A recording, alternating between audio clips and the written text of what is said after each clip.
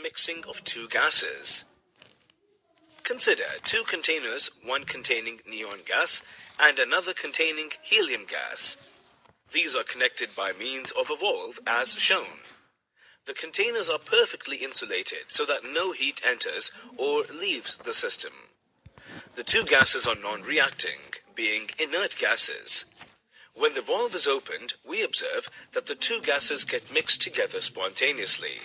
During the mixing, there is a negligible energy change, and therefore, the criterion of decrease of energy for feasibility of process does not help us.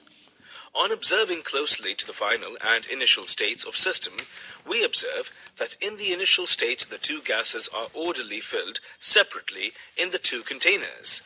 On the other hand, after mixing, helium and neon are distributed between both the containers.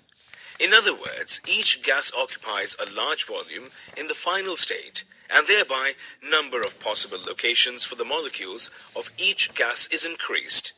This means that there is more disorder or randomness on mixing. Thus, the gases mix spontaneously to achieve more randomness.